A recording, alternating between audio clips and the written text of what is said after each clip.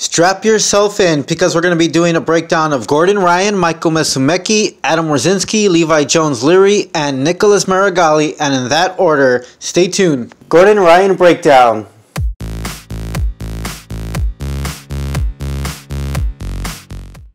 In this video, we're going to be covering Gordon Ryan's influences, backgrounds, achievements, and more. If you like this kind of stuff, consider subscribing. Gordon Ryan was born in Monroe, New Jersey in 1995. They sometimes call him the King, and by many people, he's considered to be the best no-gi competitor in the world right now. Another thing he's very widely known for is trash-talking his competitors.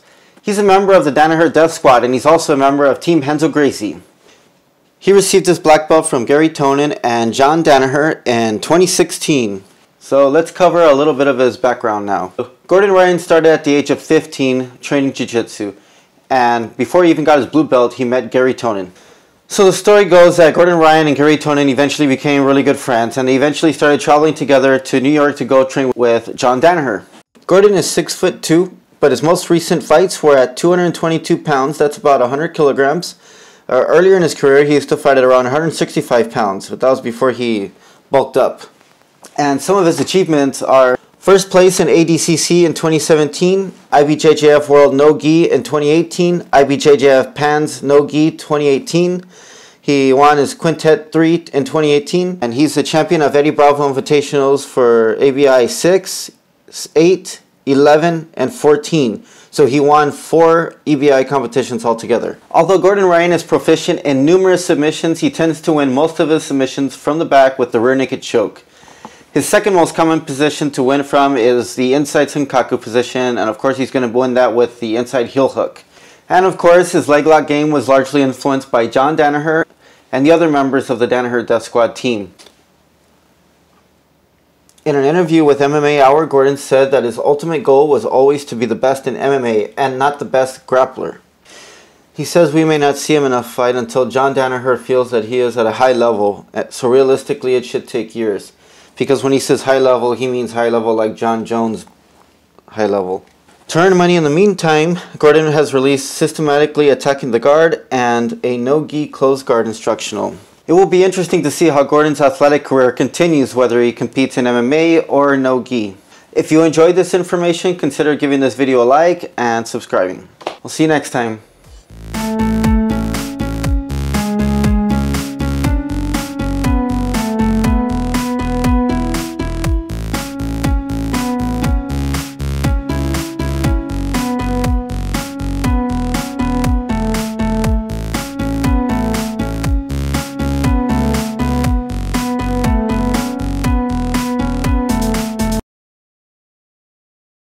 Michael Musumeci, BJJ.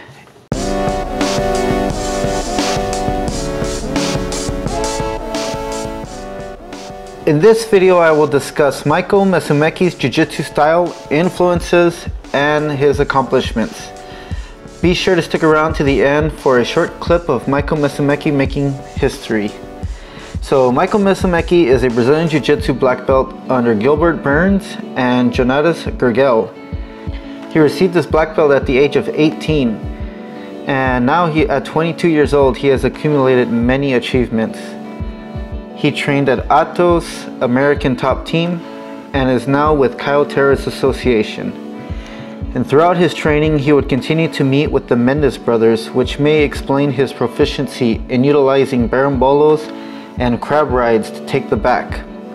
In fact, Guillermo Mendes is the one who awarded Michael his brown belt.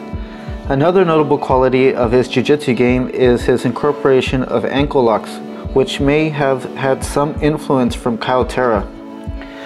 Aside from defeating many of the best jiu-jitsu practitioners, including 10-time world champion Bruno Malfacine, Michael Musumeci is recognized for completing the fastest submission in IBJJF World's Finals history. He is also the 4th U.S. national to win the IBJJF Worlds in the black belt division.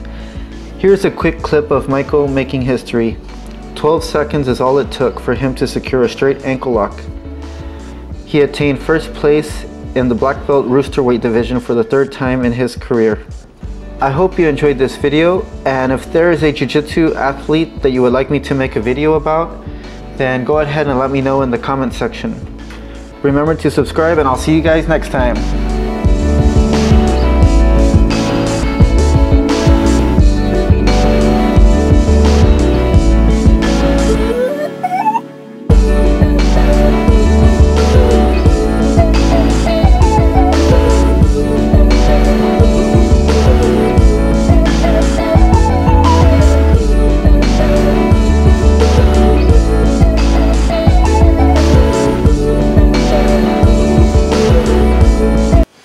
Adam Wardzinski breakdown.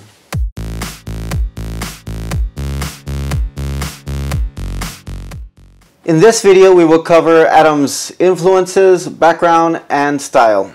Remember to hit like and subscribe. Moving forward. Adam received his black belt from Alan Finfo do Nascimento in 2016. Please forgive me if I mispronounce the name. Adam is one of the most famous European grapplers, and they sometimes call him Megatron, and this comes from a story that one time he was playing around with this little transformer toy and pretending to shoot people with Megatron. He fights at 208 pounds, and that's about 94 kilograms.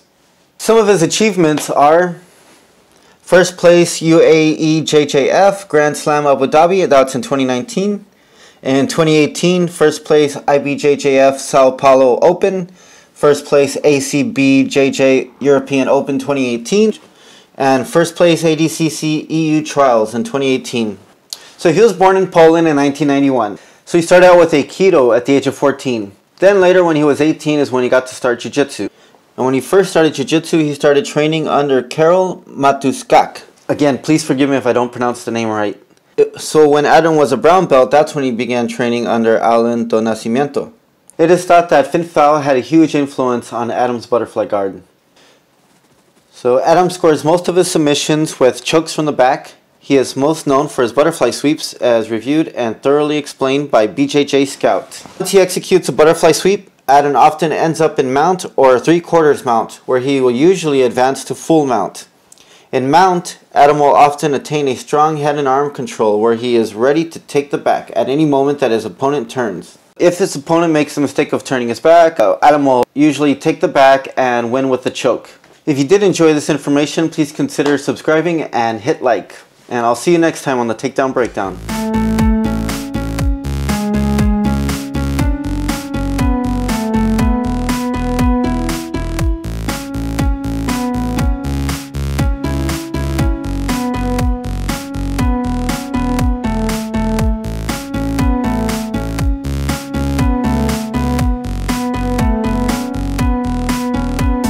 Levi Jones Leary BJJ Talk.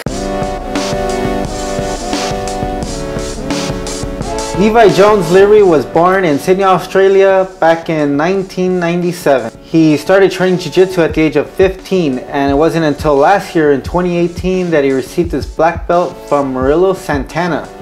He also currently trains at Unity Jiu-Jitsu Academy. Some of his accomplishments are first place at IBJJF European Open, first place IBJJF PANS Championship, second place UAE-JJF Grand Slam Abu Dhabi.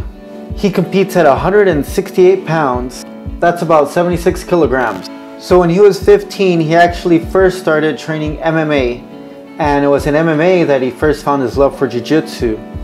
So shortly after that, he started to compete, and as he continued to compete, he started traveling to Los Angeles to train with Cobrina to prepare for his competitions. So even around that time, he was starting to experiment with the berimbolo, and he was able to use it and implement it on people. The Meow brothers were a big influence on Levi Jones Leary. He usually uses a berimbolo to take his opponent's back. From there, he'll usually win with the bow and arrow choke. Oftentimes when his opponent stands up, he'll even continue with this bow and arrow choke, bringing his opponent to the ground and finishing it from there. Being a fan of the Meow brothers, he traveled to New York to join Unity Jiu-Jitsu Academy. And it was there that he received his black belt. This year, in one of the most exciting matches, he was able to berimbolo Lucas Lepre and take side control, eventually winning that match. So that's all I have in this short video. I hope you enjoyed it. If you liked it, please leave a comment and let me know that you like these videos so I can keep doing them. Especially if you have somebody in mind that you would like me to make a video about, please let me know in the comment section. Also, if you like this video, please hit like. And I would really appreciate it if you subscribe because I'm so close to getting my 1,000 subscribers. Thank you.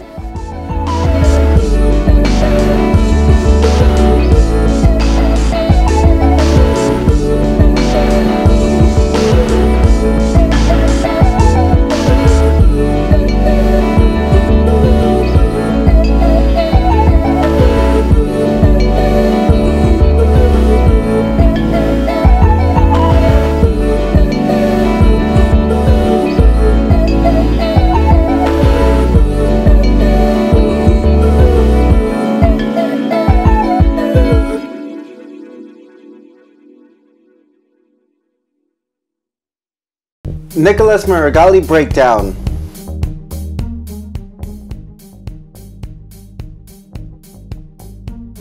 Nicholas Meregali received his black belt from Mario Rez and Jefferson Adden in 2016. He is from Rio Grande do Sul and he fights with Team Alliance.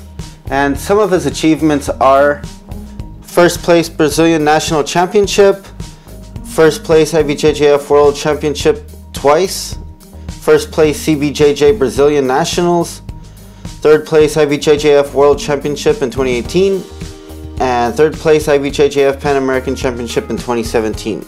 He fights at 195 pounds, that's about 94 kilograms. He was born in 1994. He started Jiu-Jitsu at the age of 16 after his little brother did. He began his training under Jefferson Adden, and once he decided to get more serious about competing, he started training under Mario Rez. He then won many purple and brown belt titles. He would regularly visit his old school because he was still very loyal to Jefferson. He is most known for his expertise in the De La Riva guard. One of his biggest matches is when he went up against Leandro Lo in 2017 in the black belt finals. He was able to use the De La Riva guard to get a single leg and take Leandro down. And the 2 points scored on that takedown eventually won him the match. This is a very impressive feat, especially for his first year as a black belt. So that's all I have. We'll see you next time on the Takedown Breakdown.